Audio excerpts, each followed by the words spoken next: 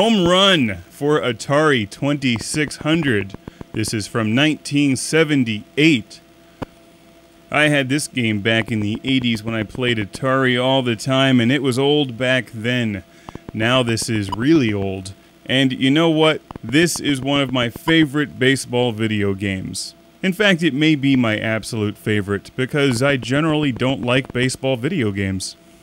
The more advanced baseball games get, the more they turn into strategy simulators rather than actual fun games. I like the old school baseball games. I'm not really much of a baseball fan, so I like to keep things simple. You throw a ball in this game, the guy hits it. If one of your blocks gets it and then runs over to the other block that's running to a base, it's an out. You can also throw curveballs at the last second. There's a couple different game variations in Home Run.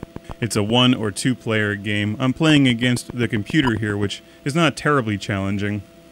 There are 2 difficulty settings, though, thanks to that handy A and B switch.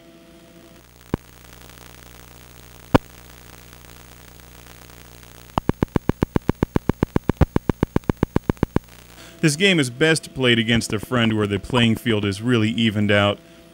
It's the simplicity that makes this game so much damn fun. You can rack up ridiculous scores, and you can hit the batter in the head, which is what I just did. I'm playing as the yellow team. Since this is not a Major League Baseball licensed video game, you can make up your own teams. I'm the classic Game Room Eel Falcons.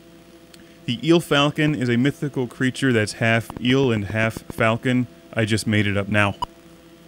They're very powerful birds, and they shoot electricity.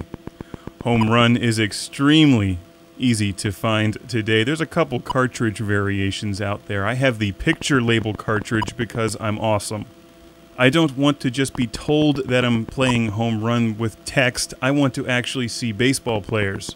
Something to give me a visual picture of what real baseball looks like when I'm playing Home Run, although then I'm reminded that real baseball is not nearly as much fun as playing Home Run. I just talked myself in a circle.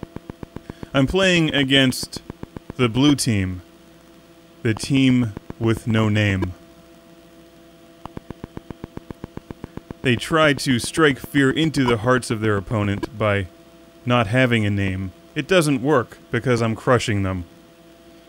I know how to use the difficulty switch on the Atari. Let's hit the handy dandy select button on the Atari 2600 and find a different game, one with more baseball players. In the outfield, gameplay doesn't really change all that much. And if you've played any Atari games, you know how this stuff works.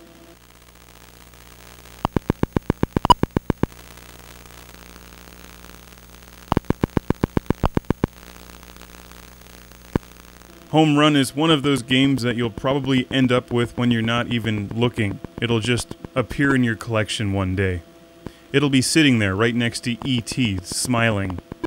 It's a fun game to break out during a party with some friends. It brings back some memories back when we used to sit on the floor in front of televisions that were carved out of giant blocks of wood, full of static, and play Home Run on Atari 2600.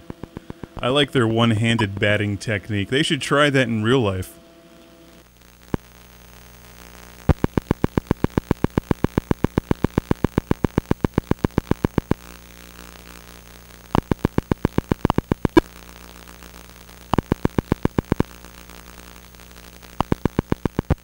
Let's see how many of the opposing players I can injure.